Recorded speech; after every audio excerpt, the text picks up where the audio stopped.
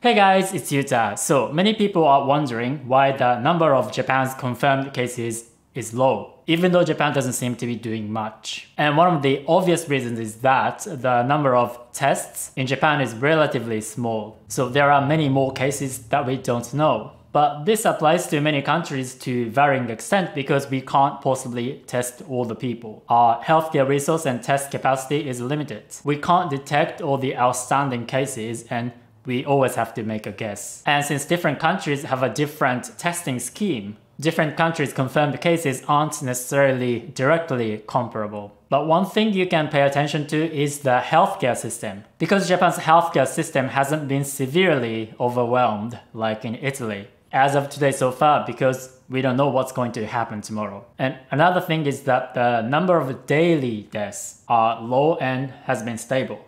So that's another thing to consider. Having said that, this is just my non-expert opinion, so please take it with a grain of salt. But there's another important aspect of the question why Japan doesn't have many cases.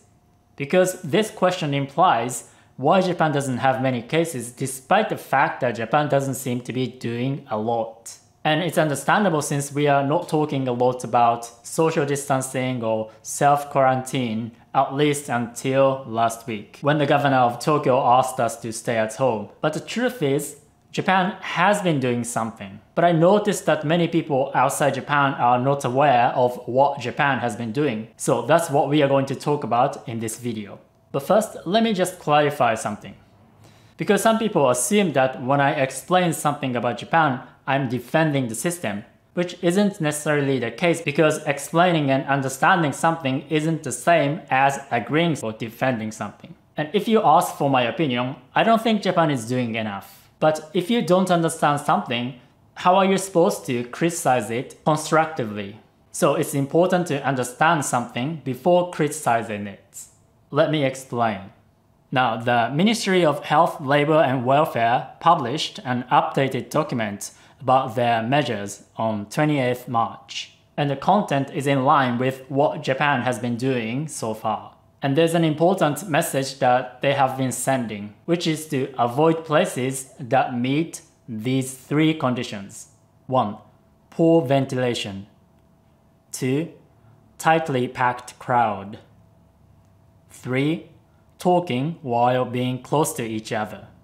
So the government has been promoting this advice, like you see in this poster, and also the media has been talking about it. And the governor of Tokyo, when she had a conference last Wednesday, she also talked about this. So this advice is widely accepted in Japan. And this is based on the research that a team of specialists in Japan have conducted. And their report is accessible in PDF. But they basically analyzed mass infections, and they realized that mass infections happened in places that met these three conditions. And if you take a look at the conditions, this actually explains why mass infections are not happening in Japan's trains.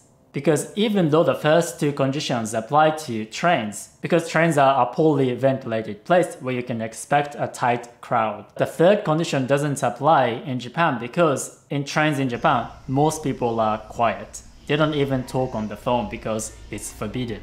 And the reason that they're focusing on mass infections is that they think it's a very effective way of slowing down the spread. This is the idea that 80% of the infected people actually don't spread the virus, whereas 20% of the people spread the virus to many people. And you can see an example on the government's website. Take a look at this. This is based on the 110 confirmed cases in Japan as of February 26th. This shows that most people who haven't been to places with poor ventilation didn't spread the virus at all. And because of this, Japan's specialist team is focusing on identifying clusters of infected people and isolate them. And since our resource is limited, they chose to focus on an efficient way of handling the spread. So they're not necessarily trying to completely stop the spread. The idea is if the infected people spread the virus on average to less than one person, this will eventually die down. So that's the idea. That's the basic strategy in Japan as of today. Obviously, on top of this, people are told to wear masks if they are sick and wash their hands. But there's nothing original about this advice. And also, we closed the school in February, although the government hasn't decided if they will reopen the school soon or not. Of course, we can't really say for sure if the seemingly low number of cases in Japan is a direct result of the strategy. And I'm not trying to prove causation here. In fact, I want to mention that just because we have been relatively okay so far, it doesn't mean we will be okay tomorrow. And to be honest, I think there's a lot of problems with this strategy. So let's talk about them. And since I don't have any expertise in epidemiology, I can't really comment from an epidemiological perspective. But I can say something from a behavioral perspective, because there's an obvious behavioral problem with this, which is this.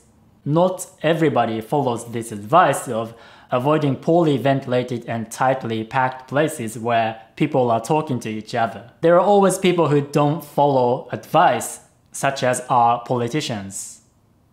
わけがわからないよ. And you can also see Japanese people going to a poorly ventilated izakaya and talk loudly. So this doesn't help. And I have the impression that Japanese people had been less careful in early March. You might have seen Japanese people going to crowded places on social media. It is very concerning that the daily numbers of confirmed cases in Tokyo seem to be increasing significantly lately. In fact, the Japanese specialist also acknowledged that in countries where they saw rapid growth, Japan's kind of strategy wasn't enough, so they had to resort to more drastic measures that restrict people's movements significantly. And I really hope that won't happen in Japan. But I'm not super optimistic. And it's sad because if everybody followed the advice, we could maybe pull off the strategy and we wouldn't have to do something drastic like lockdowns. Even if the strategy is sound, if we didn't implement it correctly, it wouldn't work. So that's how I see it today. But things are changing fast, and it's very important to stay informed.